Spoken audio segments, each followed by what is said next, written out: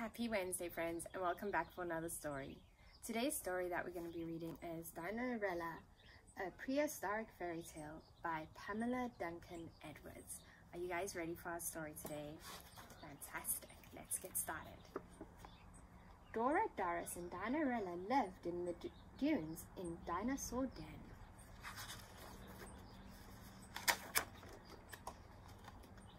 Dora and Doris did nothing all day. They dumped debris all around the den.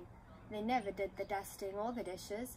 Dinorella was dainty and dependable. Dora and Doris were dreadful to Dinorella. All day they demanded, "Dinorella, dig in the garden. Dinorella, fetch us drinks. Dinorella, start the dinner." "She's a dingbat," sniggled Dora. "She's a dumbhead," giggled Doris. Are those kind words? Should we use those words? No. One day, a card was delivered to the den. Dinosaur dance, Duke Dudley's den at dusk. Duke Dudley was the most dashing dinosaur in the dunes. "I would die for a date with the Duke," said Dora, decorating herself with dinosaur jewels. "Definitely," sighed Doris, dolling herself up for the dance. "A dance?" said Dinorella. "How divine!" "You can't go to the dance," said Doris. "You're too rowdy."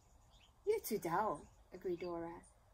"And you don't have any decent dinosaur jewels. Of course you can't go to the dance." Poor Dinorella fell down in the dumps as she watched her sisters depart.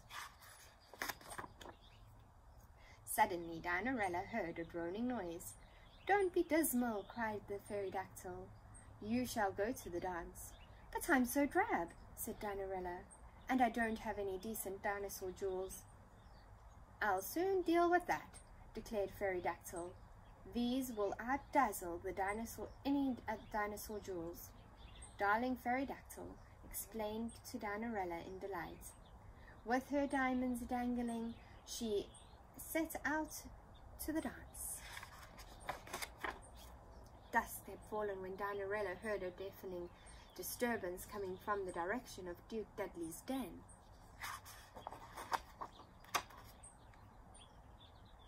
A startling deed was taking place.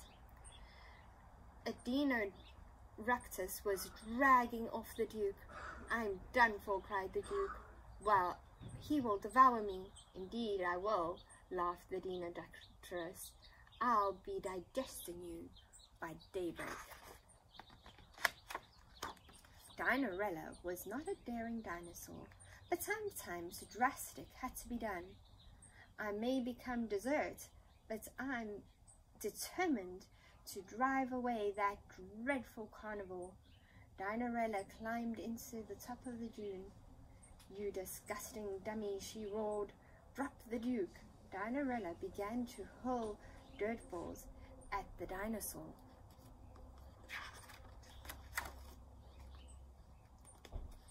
The dumbfounded dinosaur stopped in disbelief. "Who called me a dummy?" he demanded. The moon's light caught Dinorella's dangling diamonds. Dots and dabs of light darted towards the dinosaur. "A devil!" cried the dinosaur.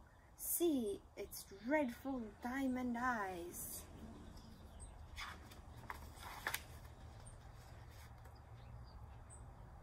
Dinorella detached the diamonds and directed it towards the dinosaur.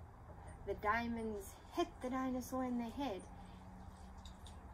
"The devil will destroy me with its deadly eyes," bellowed the distorted dinosaur. He dumped Duke Dudley and departed double quick.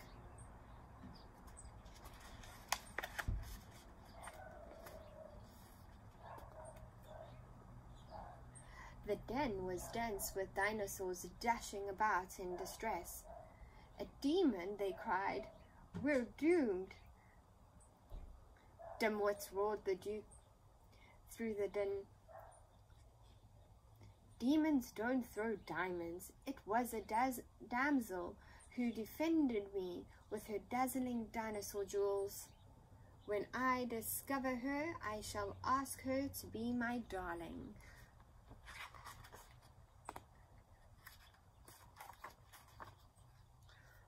all the dinosaur dames were delirious.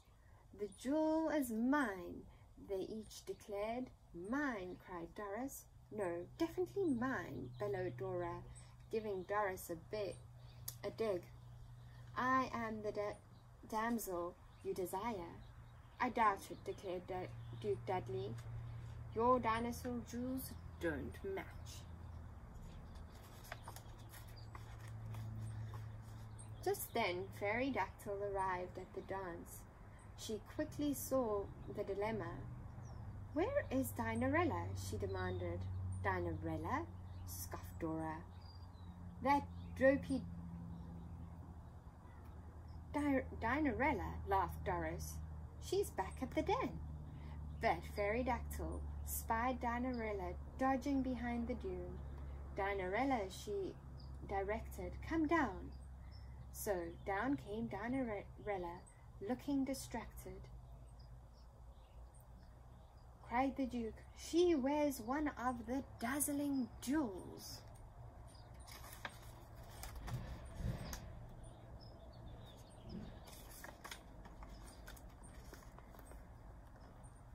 "Dinorella, you are adorable. You're definitely quite a dish. I beg you to be my dearest." "Dreamy," said Dinorella as they danced off into the dawn. "Drat," said Dora and Doris. I hope you enjoyed the story today, friends, and join me tomorrow for another story. We got 2 more days of stories, and then it's summer vacation, friends. Bye.